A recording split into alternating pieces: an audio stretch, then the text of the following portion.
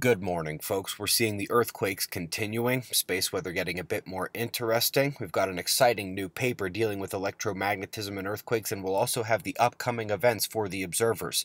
Conferences, hangouts, that'll be at the end with the WindMap. But let's begin with spaceweathernews.com and find 193 angstroms of the sun showing a modestly calm Earth-facing disk, but with massive coronal holes.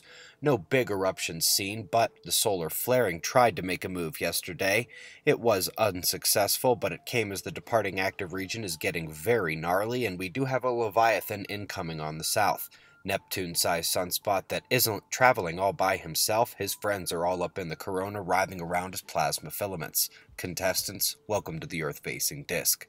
We're going to take a look at 7 days of solar wind back at Earth here. Density bunch before speedy particles of the coronal hole stream that has now ended.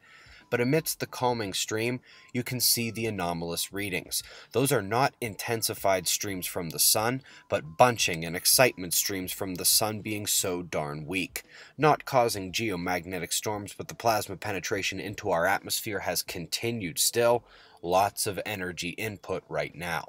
And speaking of that, quake-making energy is surging as the dark coronal holes are now squarely facing Earth, sort of in the arch right now, so to speak, as our disaster app score continues to rise during this uptick.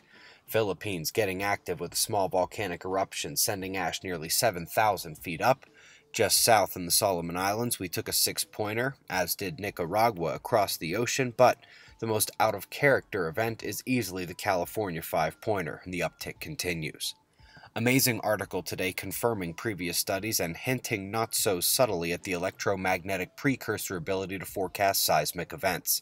Total electron content variations began before the Japan earthquake, and they can be distinguished. This paper is linked for you below. Now we will have your wind map and shots of our star to close, but little list of upcoming events first, and we're also just a few days before the modern-day Sagan v. Velikovsky battle is born.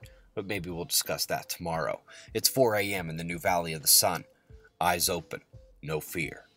Be safe, everyone.